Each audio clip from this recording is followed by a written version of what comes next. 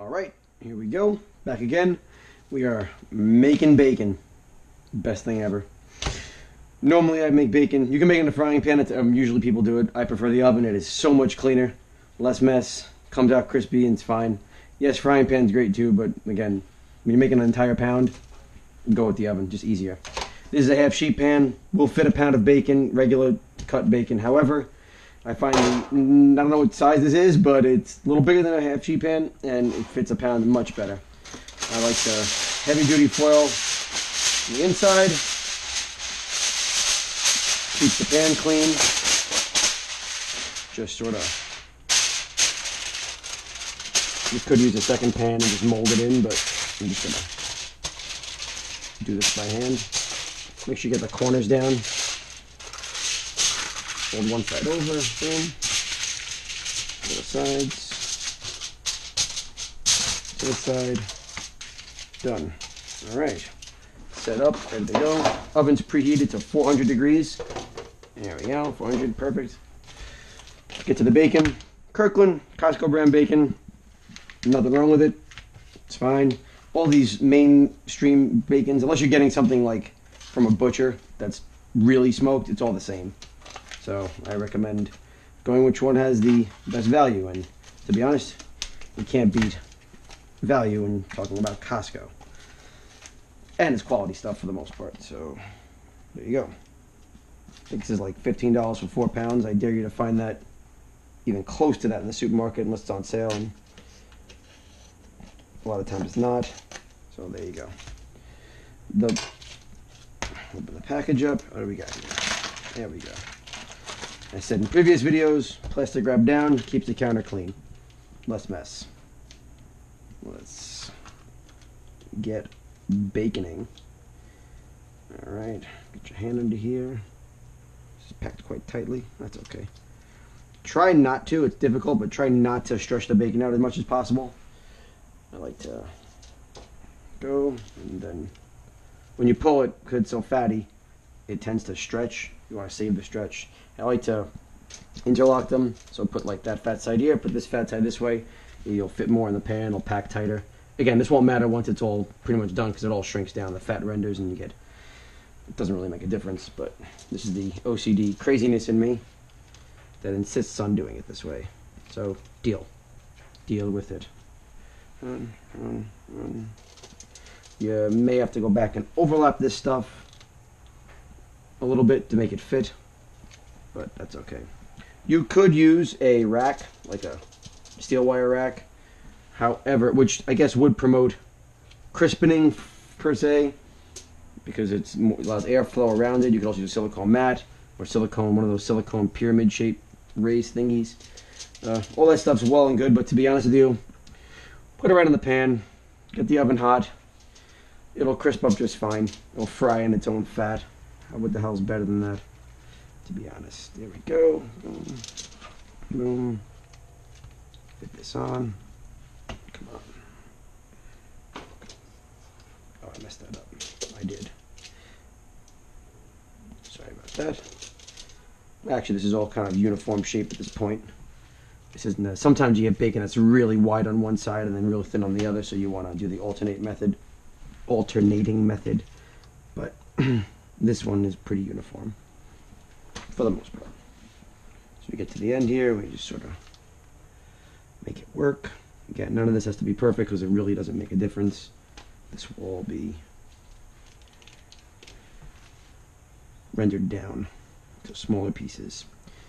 This bacon is going to be cooked crisp, like all the way. Some people, Zios, likes their bacon like baby food. Not in this family. Although the woman likes it like that too. It's weird. I prefer crisp bacon. This is garbage, as is the plastic wrap. So, bacon's there. Let me just quickly get the grease off.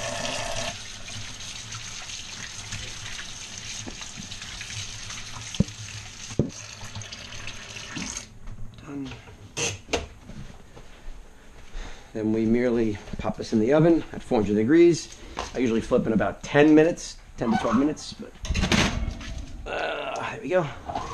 We'll be back for that. We'll do this one. Kitchen timer, bam, 10 minutes. Start. All right, be back in 10. And bacon is 10 minutes in. Cancel that. Take a look. Ah, yes, we get some raw, undercooked. Always spin your pan. Undercooked bacon. We flip. A normal person would grab tongs and do this. I like to just lift it and do it. Kind of start losing feeling in your fingers after a certain point of working near a pizza oven. Not to say it doesn't burn, but you just kind of, the feeling kind of just goes. Flip, flip, yeah. Flip. Less to clean this way also. Like your fingers. In case you haven't noticed up to this point in these videos, I like to do the thing that involves the least amount of cleaning. Because after cooking, cleaning is like the shittiest thing. So if you can minimize that at all costs, minimize that. Well, at most costs. Alright, this is definitely going to take another 10 minutes, maybe even a little more. I'll just bring you back when it's actually done to the point that I like it. I'll let you know. Let's go with the kitchen timer. We'll check it in 10, but I'll just come back when they're done. Start. Peace. Okay, so 10 minutes is up again right now, and I'm not going to say it's done yet, because I wanted a little bit more, but I figured I'd show you real quick after 20 minutes what this all looks like. So some people, this is what I'm talking about, some people will call this done, but not me. I wouldn't call this done. I need this bacon to be a little more crisp for what I'm going to be doing with it, plus I just like it crisp anyway. Don't have many uses for soft bacon. Now, what you could do to make more even cooking is take the outer pieces, which are going to be crispier, and swap them with the inner pieces if you feel like going that crazy with this. There we go, perfect. Maybe this one looks a little more done. Probably with this one. Flip it again, doesn't really matter at this point because we're almost done, but go. And then always outside in, inside out.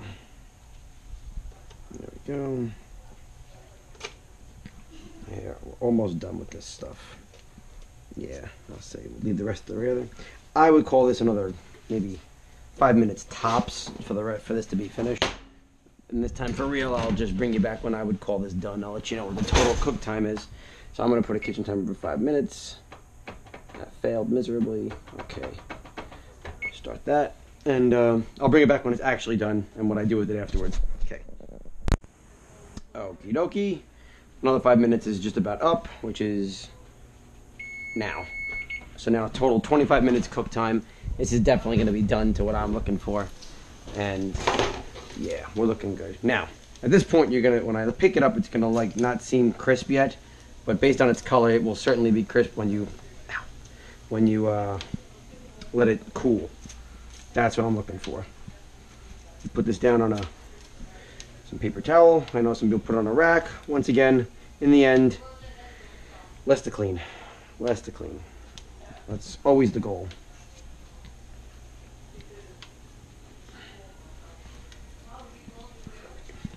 Alternate it.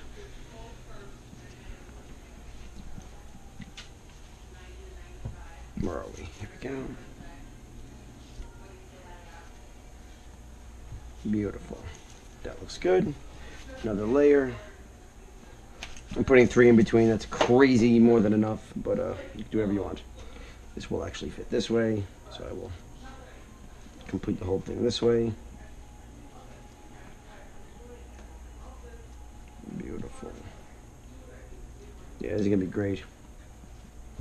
Nice crisp. You can now eat. You can save for something else, which I actually will be in this particular instance, but anywho. Here we go, almost done. Alright. The last piece is always going to be saved for, sampling, obviously. 2 sheets for the top. Let that cool here. What I like to do to save this is to just, you know what, I'll come back when it's time to really wrap it up once it's cool. Whatever you're not going to eat. I'll show you what I do. Keep it nice and, well, keeps it good. Also, another note, I'll just sit like right here just until I'm ready to eat that. Let that cool a second. Okay. A note. I have plenty of this. I'm not saving it this time, but the grease or bacon fat and the rendered fat in this pan, I would recommend saving this if you don't have any in your fridge. You should always keep some bacon grease in your fridge. Great to cook with. I'll demonstrate because I have in my fridge. Because who doesn't have bacon grease in their fridge? There we go. Rendered bacon grease. Oh. Great. Instead of butter in your eggs, hell, when you make a steak, anything you got to saute, instead of putting a little butter, or you can put butter too, but instead of using oil, you can use bacon fat. High smoke point, tastes great, adds a great flavor. But yeah, that's about it. I'm gonna toss this fat because again, I have a container in the fridge already. I'll come back when we're done, when we're wrapping this, to wrap this up, and that'll conclude everything, I guess. Peace. All right, so just to wrap up the baconing, we got plastic wrap here, clean paper towel. Here's how I wrap it up real quick. Nice, as you can see, came out nice and crisp. Just perfect. I'll take it, do a fold, put another one, do a fold, and so on until you fill up a sheet of paper towel. I guess that's about 4 pieces in a sheet. Yeah, we'll call that done. Do that, fold it over, and boom, that's a package of bacon. I tore off way more plastic wrap than I needed for this, but that's okay. And just give it a quick wrapping.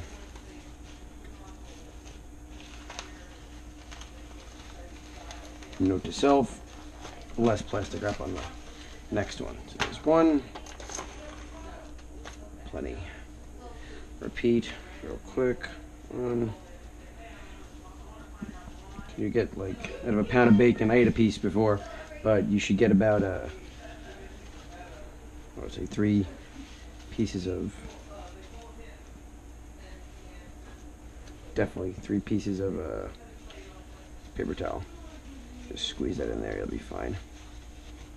Good enough. Doesn't have to be perfect. It's just literally there to absorb any excess grease, keep it fresh, it comes out, well, it'll be a little bit soft when you take it out of the fridge after a little bit, but honestly at that point you can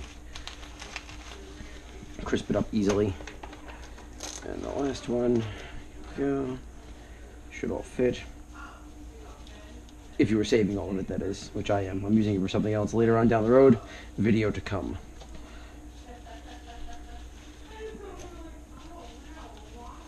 And then the final piece is going right here.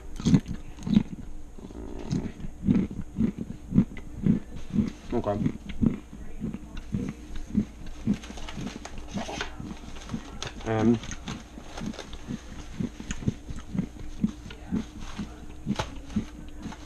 Got 3 nice bundles of bacon, ready to go whenever you need it. Thank you very much. Enjoy.